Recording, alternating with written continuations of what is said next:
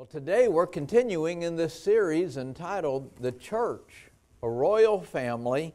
And if you would, just remain seated. But I want to read our theme scripture, which is 1 Peter chapter 2, verse 9, that says this: "But ye are a chosen generation." That means you're a chosen people, a royal priesthood. And we're going to refer to the fact that every member is responsible to God to serve as a priest, as one who goes between man and God, so that we might represent people to Him. But that's part of being a church of the open door, is representing the Lord to others all around us. A holy nation, a peculiar people, and that means a special people, that you should show forth the praise of Him who hath called you out of darkness into His marvelous light. This has been a very busy week already. I referred to some of the things that some folks partook of. And remember, not everybody can do everything. I'm thankful for those who came out on Monday to help with the food pantry, on Tuesday out knocking on doors, sharing, ministering, sharing the gospel and outreach, on Wednesday night at prayer meeting, on Thursday night at the key leader training. And by the way, we had one of the largest groups, and thank those of you that are here today that went to that. We had a great group representing Yulee Baptist, and we all got so much out of it. I heard so many good responses. And then yesterday, the work day, those who came out for that. Listen, we're a busy church. And I'm thankful for those who take part in all of those things. But today we're going to look at a passage I've entitled, "The Ships That Sail the Church." And we're going to look at 1 Thessalonians chapter 5, verses 12 through 28. A rather long passage, but I'm going to read it quickly. If you would, let's stand together for the reading of God's Word. And there are other ships that are important in the church. Stewardship is one of them, but that's not in this passage, and I'm not going to make it fit. We're going to deal with that in a couple of months when we get into our financial emphasis. But let's look at what this passage has to say about the church. Here, under the inspiration of the Holy Spirit, Paul writes, "And we beseech you, brethren, to know them which labor among you and are over you in the Lord, and admonish you, and to esteem them very highly in love for their works' sake, and be at peace among yourselves. Now we exhort you, brethren, warn them that are unruly, comfort the feeble-minded, support the weak, be patient towards all men, see that none render evil for any man, but ever follow that which is good, both among yourselves and to all men. Rejoice evermore, pray without ceasing, in everything give thanks, for this is the will of God in Christ Jesus concerning you. Quench not the spirit, despise not prophesying, prove all things, hold fast that which is good, abstain from all appearance of evil. And the very God of peace sanctify you wholly. And I pray God your whole spirit and soul and body be preserved blameless unto the coming of the Lord Jesus Christ. Faithful is He who called you, who also will do it. Brethren, pray for us. Greet all the brethren with a holy kiss. I charge you by the Lord that this epistle be read unto all the holy brethren. The grace of our Lord Jesus Christ be with you. Amen. Let's pray together. Father, we thank you for the opportunity we have to come to your word today, to see those things that the church must be and do. Father, I pray that we will be your church. Father, that we will be your church gathered to worship you and then scattered to carry out the witness throughout this community and to share the love of Christ. And now, Father, we pray your blessing upon the reading, the preaching of your word today, and we pray this in the wonderful, powerful name of Jesus, our Savior. Amen. You may be seated. Well, I want you to think about the church as being a large ship, a sailing vessel. You know, some churches have lowered their sails in these days, I'm afraid. And because of that, they're drifting, or they may even drift into rocky territory. Brother David Drake was sharing with me about a church that they had to call the police, not because people from the outside were attacking, but because they were fussing and fighting on the inside. Oh, listen to me, that's a horrible thing to have happen in a church where people get contrary with one another. On the other hand, there are churches I hear that have lifted their sails and have caught the winds of the Holy Spirit. And folks, that's what we want to be, that kind of church that catches the winds of the Holy Spirit and are sailing and are doing marvelously. And listen, in this day and age, it's important that that's the kind of church that we will be. But if we're going to be the kind of church that's going to sail in rough waters, we need to make sure that we are doing what the Bible has to say. And I believe when we are catching these ships that we find in this passage, that it will help us to navigate even in the roughest of waters. What are these three ships? Well, leadership, fellowship, and worship are what we see in this particular passage. The first one I want us to look at, we find in verses 12 and 13. I want to read this passage again, is under leadership. We look at verses 12 and 13. And here I want to read again, and we beseech you, brethren. And here's one of the first keys. Know them which labor among you and are over you in the Lord, and admonish you. And that word admonish means this is those that teach you. And to esteem them very highly in love for their works' sake, and to be at peace among yourselves. Church, every organization and every institution must have a leader. I'm thankful that in the home, that leader is the father, the husband, and church, listen to me, that's not the word of the pastor, that's the word of the master, amen? And I'm thankful that God has ordained leadership. And mom, you're a leader in your home, in that you're one of the parents that institutes authority in the home. And it could be that I'm talking to some single moms today, that you are the only authority in your home. But let me tell you something, parents. Children need to know that there's an authority in the home. Amen?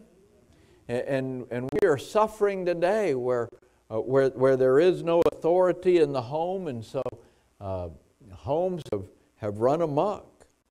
In business, there is a leader. The one who is the leader in the business is the employer. And so often those children who don't learn about authority in the home don't learn about authority at work, and therefore don't hold down a job. They're not able to function within society. And the biblical leader in the church is the pastor. Now, the pastor is not the authority in the church. Let me be quick to make that distinction. We believe that the authority in the church is the Lord. Amen? And we are governed by His Spirit, and that's why we come together in business meeting, and we believe in the priesthood of every believer. Did you notice that in our theme verse that we read right at the beginning? That we are a royal priesthood. And so when we gather together, we are congregationalist in nature. And next week I'm going to print a section out of the Baptist Faith and Message, because fewer and fewer churches are really operating this way, where they truly believe that the Lord is the leader in the church, the head of the church, and that He functions through a congregationalist governing, in that every one of us that are saved are a priest.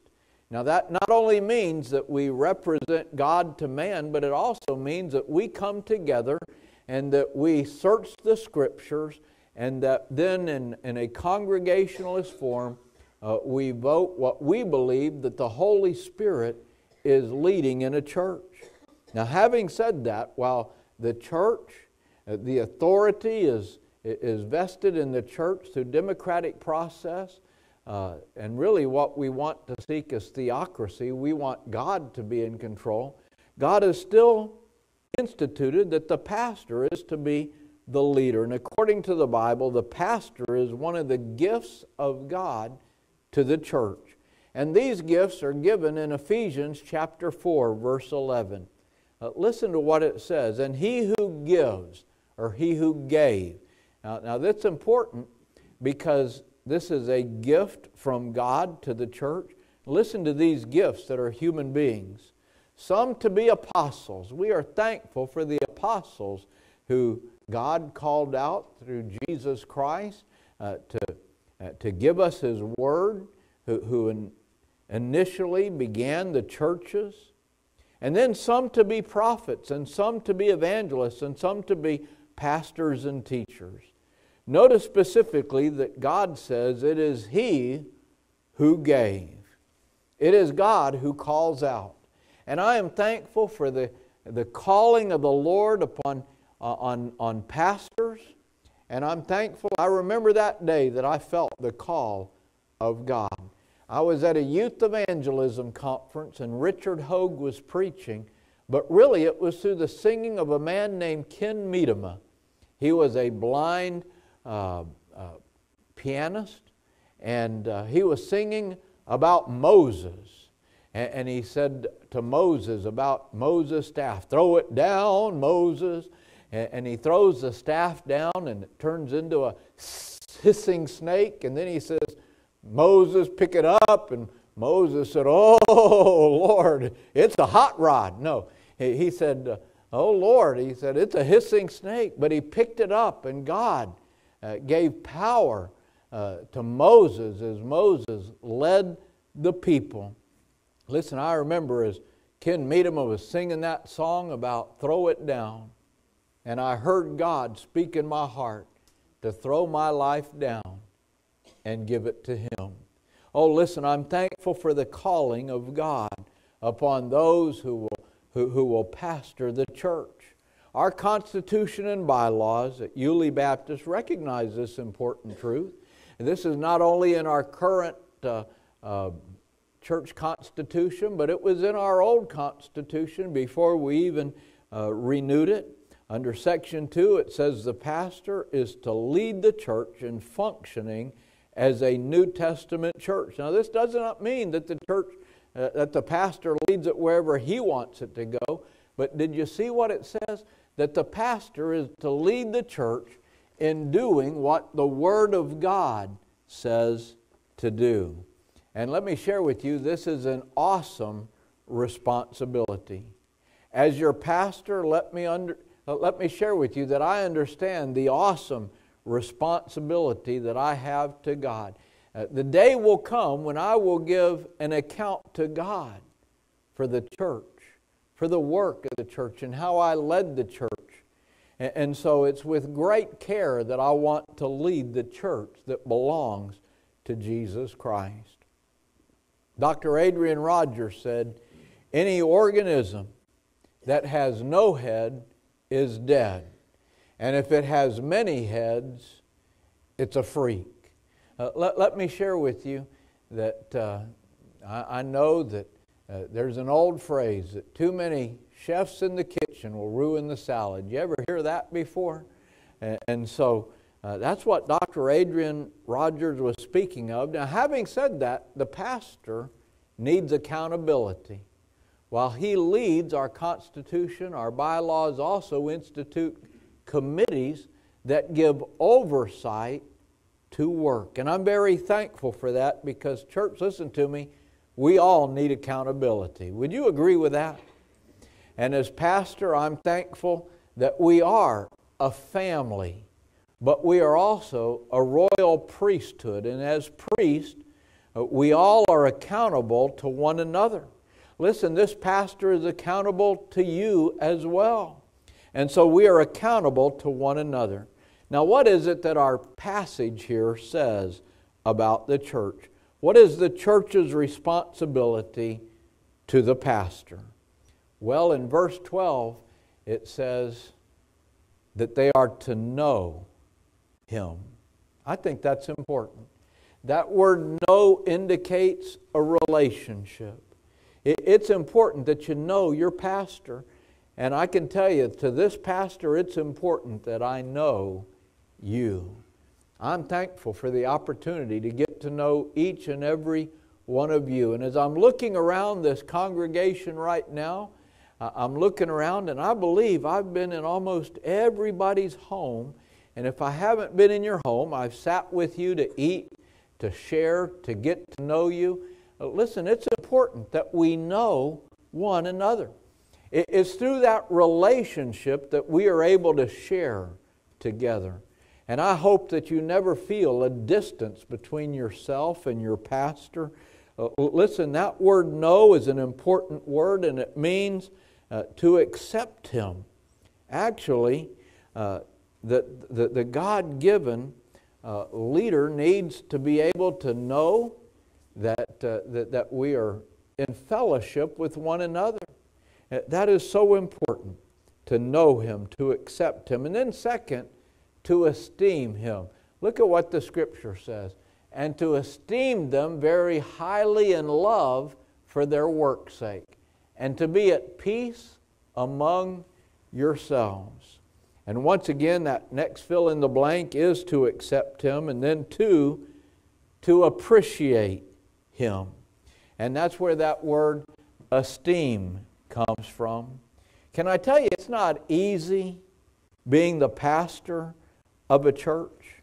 There are battles and burdens that go on in the heart of a pastor that no one knows about. There are those nights that no one knows about where I'm walking around Shands Hospital in the dark. Listen, that in itself is a act of faith, walking around there and being in that hospital in the middle of the night. Church, listen to me. There are battles that go on, and when it comes to spiritual battles, in prayer over those that aren't feeling well, those who are sick. Can I tell you, one of the great heartaches has been doing so many funerals in such a short period of time. When I think about the number of people who we've been doing battle with the devil as we've come to that final resting place at the cemetery. Listen, I am thankful for the opportunity not only to know the congregation, but also in order that we might work together in the Lord and be together in those tough times. And then 3, in our passage it says to accept Him, to appreciate Him, and then 3rd it says to love Him. And this is a point at which 3 weeks ago in the evening service there was a perfect place in order just to stop and for this pastor to say thank you for the way that you've loved him. And this is a place in this service where I get to do that in the morning. Because this past year has been very difficult for Donna and myself. A diagnosis of cancer and a dire warning from a doctor. At the same time where I was getting ready to have this ankle surgery, it had gotten so bad where there is one of our members who's since passed away, and I was going to the hospital. And it seemed like every 100 yards I had to just stop and sit down because I just couldn't go any farther on my ankle. And then approaching that surgery for my ankle right after Donna had had that cancer surgery. Church, you are a loving congregation. And I am very blessed to be your pastor. And I just want to say at this point, thank you for the incredible love and care that you have shown to me and Donna this past year. I honestly don't know what I'd do without my church family, and I hope that you feel the same way, that you don't know what you would do without your church family. And then to follow your pastor. Hebrews 13:17 says, "Obey your leaders and submit to their authority. They keep watch over you as men who must give an account." Obey them so that their work will be a joy and not a burden, for that would be of no advantage to you. Listen, when God's leader is led by the Spirit of God in accordance with the Word of God, he is to be followed. And when he gets away from the Word, listen to me, that's a time when he needs to be admonished, and that means instructed as well. But notice what the passage is talking about. It talks about that we might work together, that we might serve together in love and in fellowship. And that brings us to our next point. We've gone from leadership to fellowship, and we see that in verses 14 and 15. And we're just taking these verses and exegeting them this morning. "Now we exhort you, brethren, and warn them that are unruly. Comfort the feeble-minded." Now I know what some of you are thinking. "Pastor, he's talking about you." No, feeble-minded here doesn't mean lack of intelligence. It means to be fearful. And we all get fearful. Comfort those who become fearful. Support the weak. Be patient towards all men. See that none render evil for evil unto any man, but ever follow that which is good, both among yourselves and to all men. These verses are addressed, did you see that, to the brethren. And again, it picks up the idea that we are a royal family. Bill Gaither wrote, "You will notice that we say brother and sister around here. It's because we're a family and these folks are so dear. I'm so glad I'm a part of the family of God." Oh, listen, I like that song. I used to be a member of a church where we used to sing it every Sunday night, kind of like here. We sing our song on Sunday night. I'm so glad I'm a part of the family of God. But can I tell you something? As being a dad, you know, Donna's been out on Amazon Prime and watching Father Knows Best and Perry Mason. We've added Father Knows Best to Perry Mason now. But as a dad, one of the things that would drive me crazy was when everybody was fussing in the car. Now I know that never happened in your car. That never happened in your home. But the kids would be in the back seat, and I'd say, let's just pretend there's a line down the back seat. Can you just stay to yourselves and not bother one another? No, they can't do that because they want some of Dad's attention. You know, when the family starts fussing and fighting, it's no fun. Amen? Now, some of you can't say amen because your family never fusses and fights. But can I tell you something? God doesn't like it when His family fusses and fights. Amen? Can you imagine how it breaks the heart of God when His family is fussing and fighting? But on the other hand, nothing is quite as sweet as when God's family is getting along. Amen? Nothing is quite as sweet as when the family is all together and everything is great. Listen, I'm thankful that one time of the year that me and my family gets together, my extended family, my sister, is Thanksgiving. And what a joy it is when we're all together and everybody is spending those sweet moments together. And the same is true at church when we're all together. So Paul gives some practical advice on how to have sweet fellowship in the church. And I've got to do this quickly. First, he says, warn them that are unruly. And that word unruly means when we get out of line with God and His Word, we need somebody who lovingly will say, hey, you're not following the Word here. Amen? And so it's a blessing, not a curse, to have one another that we might be warned. And then second, he says, comfort the feeble-minded. And once again, that word feeble-minded means the fearful. I'm thankful Sandy sang just a moment ago, not for a moment will you forsake me. Listen, church, we've all gone through those times when we get fearful. It could be something we see on the news. It could be something that we encounter at the doctor's office. It could be something that we encounter on the road. But something causes us to have our faith shaken. And we need to be comforted. First of all, I'm thankful for the comforting of the Holy Spirit. But church, I'm thankful for the comfort of the church family. And so we are to comfort one another. You know, it would be easy just to say, now don't be fearful. But sometimes we need comfort, don't we? Somebody to come and take us by the hand. Somebody that's going to be there for us. And so third, notice what it says. Encourage them that are weak. And those that are weak are those who become spiritually immature. Listen, we've all been there, amen?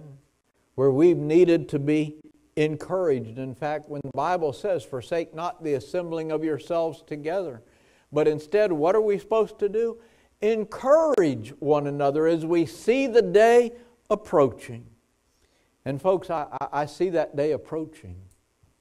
And I have to admit, there are times when I've been fearful, and there are times that I need encouragement. And then fourth, be patient towards all. Aren't you grateful that God was patient with you? Listen, because God's been patient with you in your failings, we need to be patient with one another in times of failings. And then finally, do not render evil for evil unto any man. Do you see how these admonitions or instructions will help us to keep the fellowship in the church? I will tell you that if the unruly go uncorrected, they will eventually destroy the fellowship. There needs to be correction. The feeble-minded, if they're not encouraged, they'll grow fearful and they'll fade away. If the weak are not helped, they will fall into heresy. And if we are not patient with one another, we will come apart at the seams. And if we render evil for evil, the church will become a battleground. And so we've seen leadership, we've seen fellowship, and now in this same passage, we see the importance of worship. And we found this in verses 16 through 22. I want to read it again. Worship. Rejoice evermore. Pray without ceasing. In everything give thanks, for this is the will of God in Christ Jesus concerning you. Quench not the spirit. Despise not prophesying. Prove all things. Hold fast that which is good, and abstain from all appearance of evil. One, the most important activities of the church is worship. Amen? We need to gather for worship. If we're not gathering for worship, we're not going to scatter for witness. Now let me just say a few things. Worship is not dead formalism. Didn't the music excite you today? I was excited about the music today, and I looked around and I noticed so many folks singing today. Listen, it's been said that we have a singing faith. I'm thankful that it's not dead formalism, but let me also share with you, it's not to be an entertainment show. And I'm afraid that some come to church expecting to be entertained. It's almost like people fold their hands and say, bless me if you can. Entertain me. I want to be entertained. Listen, too many people think that worship is about them, when in fact worship is about the Lord. Amen? And we get caught up arguing about style. Folks, it's not about style, it's about substance. It's about worshiping the Lord God. He is an audience of one when we sing, whether it's a more modern song or whether it's an old hymn or whether it comes straight from the Scripture. He is the audience. And Paul lists several key elements to worship. Let's look at these, and you tell me if this is not a part of our worship. First of all, rejoice. Be joyful, amen. Second of all, be prayerful. Pray without ceasing. Prayer is a continual conversation with God. It doesn't mean that for 7 days a week, 24 hours a day, you're on your knees doing the talking. But it does mean that wherever you go, whatever you're doing, you're conversing with your Father in heaven. Verse 18 says, be thankful. Listen, gratitude should mark the life of a Christian. Amen. Me and Donna saw a guy on TV the other day. He had one of those red hats on. It said, Make America Something. And his hat said, Make America Grateful. I like that hat. Amen. Just think how that would change America if we all made a commitment, whether your hat was blue or red, to make America grateful. Amen. If we all decided that we were going to stop and give thanks for the freedoms that we have. Amen. If we were going to be grateful people. Listen, that's a big admonition for America. What about the church? That's who Paul's addressing. Of all people, shouldn't those of us in the church be grateful? Amen. Instead of belly aching about what we don't have, we ought to be grateful for what God has blessed us with. Amen. Be grateful. Make the church grateful again. And then verse 19 says, quench not the Spirit. And that means don't be rebellious to the Holy Spirit. Don't say no to the Spirit in worship. And then verse 20 says, do not despise prophesying. In other words, don't grow tired of the preaching.